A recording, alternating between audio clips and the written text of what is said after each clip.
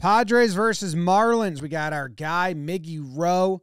That's bombed off the wall. Profar grabs it, throws it, doesn't throw it, waves, throws it, and Miggy Rowe gets a triple. And the one TV announcers, they thought maybe he was challenging him. Go ahead, run. He's saying, go ahead, Miguel. As the shortstop, you see him right here, Kim, he runs over to cutoff as if they're going to try to hold him to a single or get him out at second, which is just the wrong base to be covering. And Profar sees him over there, and he waves him like, dude, that's not the play. That's an easy double. Jacob Stallings hits a grounder right up the middle. Does that score Miggy Rowe if he's on second? Maybe. Manny's getting on him a little bit, just letting him know, like, dude, you got to throw that in. And he kind of turns, don't fucking do that. Just throw the ball in. Soto, the new member, he's going to talk to him, puts him under his wing. Just throw the ball in. Because one, you're kind of showing up your teammate that he went to the wrong base to cover. Two, you let the runner advance anyway. Machado comes over, makes him laugh. And we're all good.